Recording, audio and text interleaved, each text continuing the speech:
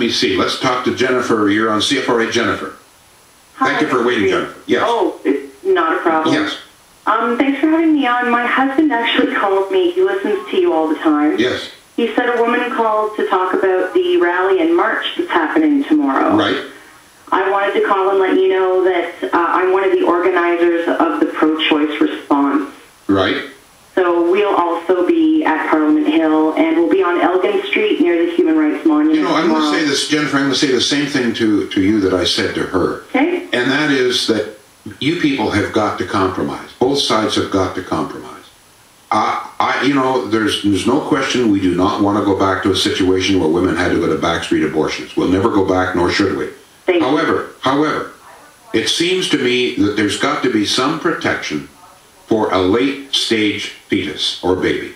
It doesn't make any sense to me, and I don't think it makes sense to you, that you can kill a baby 9 months term in and it's not considered to be a human being. That is not right. I could tell you some stories. I'm a mom myself. Mm-hmm.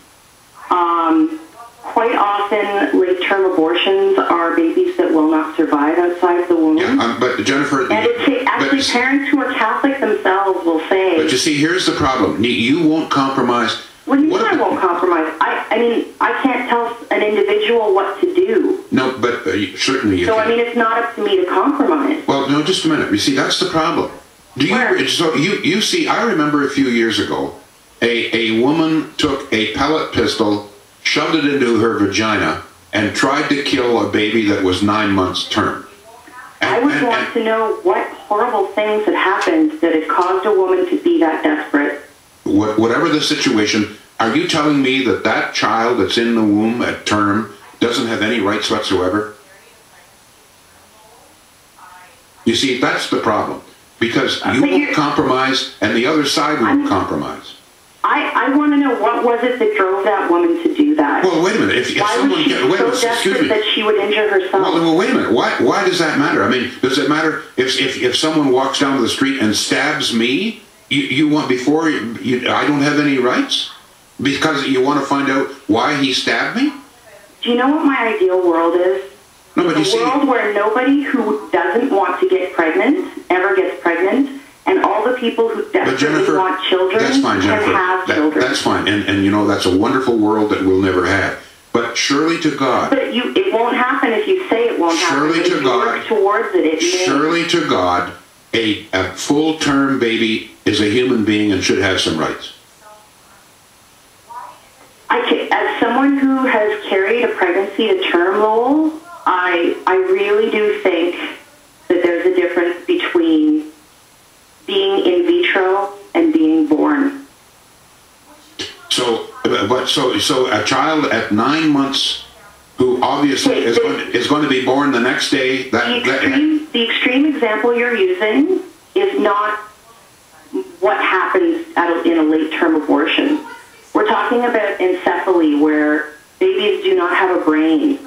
We're talking about babies that have a Jennifer, I go back to the situation, and your response was, well, we have to find out why the woman did that. So then let me ask you this then. These two young punks who almost killed a man, so are you telling me that before we sentence these people, we should find out what their motivation was?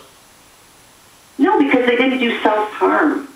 Why is it that pregnancy is horrible for some people? That's not the issue here. Does a child? But you've never been pregnant. Does a child? No, don't try that. That's stupid. That's a stupid. Oh, it's not stupid. That's a stupid argument. Let's Would you be willing to tie a pregnant woman down? Would you be willing to tie a pregnant woman down and force her to gestate a pregnancy against her will? What I am saying, I certainly wouldn't. No, that's not. And that's what pro-choice means: is you let the woman decide for herself. See, Jennifer, you're taking it to the extreme. Well, what's the extreme with the pellet gun in the vagina? That's very extreme. Exactly. So let's talk about you're telling me what you're telling me let's is. Let's talk about the middle here. No, why won't you let? Abortions are usually. Why are you trying to bully me?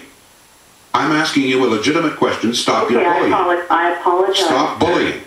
I'm asking you if you don't think that the fetus at 9 months that she put the pellet gun in her vagina and tried to kill the baby, you're telling me that that baby had no rights whatsoever. Are you telling me that a woman who's pregnant has no rights whatsoever? No, not at all. Well, then I'm not saying that either. So then the baby then does have some rights. I don't know. Okay. I honestly, let's not talk about extremes. Let's talk about the general case. But murder is extreme. Violence is extreme. I know, but I don't consider abortion to be murder, and women are not incubators. Even in the case of a late, you don't think that something has got to happen with late stage abortion. You're telling me that a woman decides at 9 months that she really doesn't want this child anymore for whatever reason, that she should be allowed to kill it inside herself at 9 months? I would want to talk to that woman and find out what she needs, what is missing, what is... And if after all of that, if after all of that talk, she still wants to kill the 9-month baby inside her, you're going to allow her to do that? Thank you for the call. Brian, you're on CFRA. Good morning. Good morning. Yes, sir. Just a comment about the abortion issue. Yeah, this is the last call I want to take on it, sir, because both sides have hardened on this. And as I say, if there's going to be no compromise on either side, we're never going to get this thing resolved. Yes? Yeah, well, just a comment, and I'm not talking about the people that are blowing up I'm just a Catholic medley that there will be, you said there will be nobody will come to an agreement on this? Yes, that's right. Because both sides will refuse to compromise at all. Yeah, well, I figured lastly, the people lastly on this earth, the people that are killing these children, will. All right, okay. I mean, that's, Brian, you're entitled to your beliefs, but let's talk like adults here. That's my opinion. Okay, that's fine. You're entitled to it, sir. Okay. Thank you. Lines available, folks, 521. This is why we're not going to take any more calls on abortion. There's a rally pro and for it tomorrow. Neither side, I hold both sides responsible. They're both so hard and fast in their positions that, we're not going to get this issue ever resolved. And so I hold the pro-life people just as responsible. Because if they would compromise on some, I'm sure that we could finally get some protection for late stage abortion.